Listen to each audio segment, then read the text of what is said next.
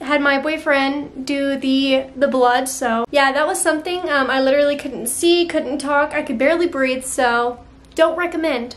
Looks like I got a little bit of fake blood in my eye, but I think it's going to be okay, hopefully. Yeah, Baby Bio prosthetic too, and I'm pretty proud of myself, let me just say.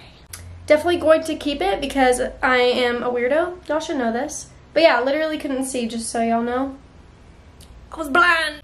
Got a little bit of fake blood everywhere, but you know what? It's okay. Y'all know when I got that hair in a ponytail? It's bomb time. And let's just pray that this doesn't stain. Because I legitimately work tomorrow.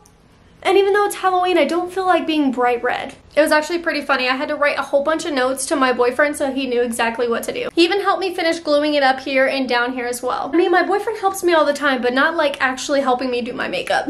Like this was absolutely scary. I felt it drip when I was recording and I was like, we need to hurry up. And I did think about cutting out eye holes, but I thought it would look a lot better if I didn't. Okay, well, it looks like I'm not going to be as stained, but as for my hands, it's a different story. Well, that's pretty much it, so make sure to go check out my YouTube and my Instagram, and I'll catch you later.